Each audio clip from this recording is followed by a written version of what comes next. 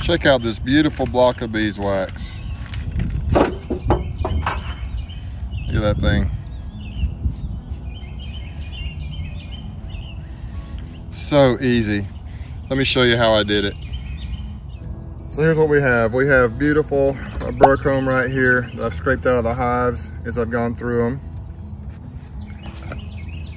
Then we have this Lyson solar wax melter here. It's the cheaper one. It's not very big, but it works for my purposes.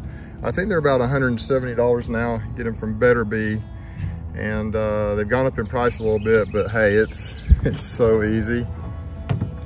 Of course, we gotta have the sign for using a solar wax melter. And then here's the wax. This is the result right here. Here's what it looks like on the inside. This tray right here is tilted down a little bit, so the wax will drip into the pan over there.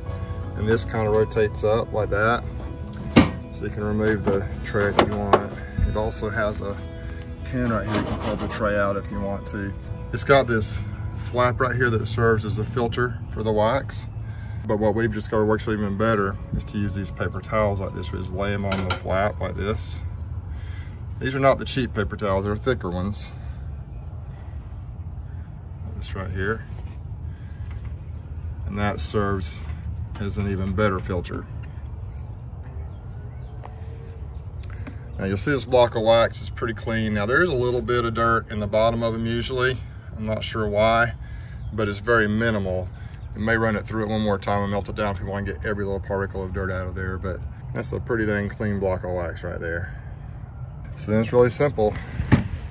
Let's take the wax, put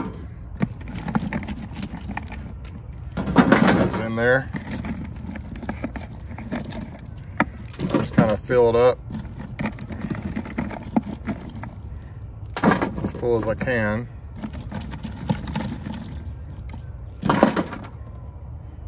We got it loaded up and ready to go. All we gotta do now is just put the cover on it and let the sun work its magic. All right, it's 1:25 in the afternoon. You can see the wax melter's doing its job. Let me pull this up and see what we got. So, beautiful beeswax. Just dripping right down there. So it's not quite finished yet. Isn't that cool? Well, it's about 4:30 and you can see looks like the wax is pretty much melted and in the tray and beginning to harden. What I found is it's best if you can go ahead and scrape this before it gets hard. It makes it a lot easier while it's still kind of hot. So I'll just scrape it up right now while it's still kind of soft.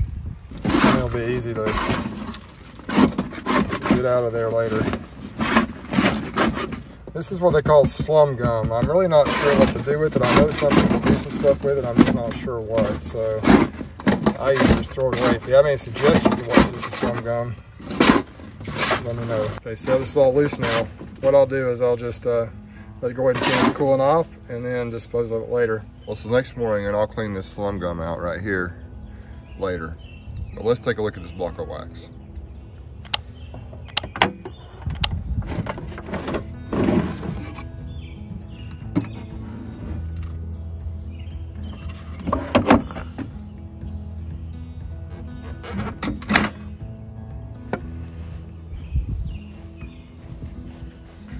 Now it's cool, it should just pop right out. Look at that. That's probably about 2 or 3 pounds of wax right there, I would guess. Isn't that pretty? Just that easy. It's pretty clean. Awesome block of wax. Y'all take care, be safe, and we'll catch you on the next one.